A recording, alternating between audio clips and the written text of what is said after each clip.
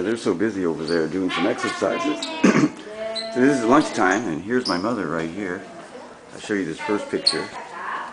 And they've got her sitting right at the edge of the chair. Not so good condition. I have to rearrange this. Misako, are you awake right now? Good morning.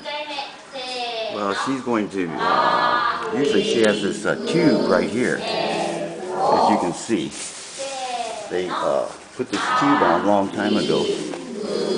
And it's a little peg here, and the tube comes down, and it flows up with the nutrition. You can see it's just put it in. And she's been eating for 7 years now, but they still want to put her on the tube, huh, Misako? What are you doing? And they don't want to feed her if I don't come here. They bring her out. Hi, are you awake? Are you awake now, Misako? Yeah, so this is her condition right now. What I'm trying to say is they want to feed her by tube, but she can actually eat.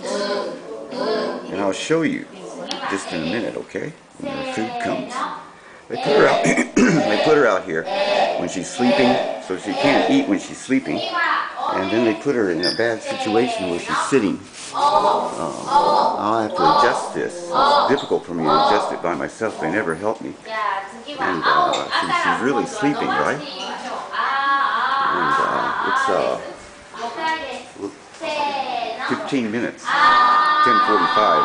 right before she can eat. Now I'm going to wake her up and show you the difference, and I'm going to feed her and show you that she doesn't need to be tube fed, as they have said for over the last 7 years, because I've been feeding her for 7 years.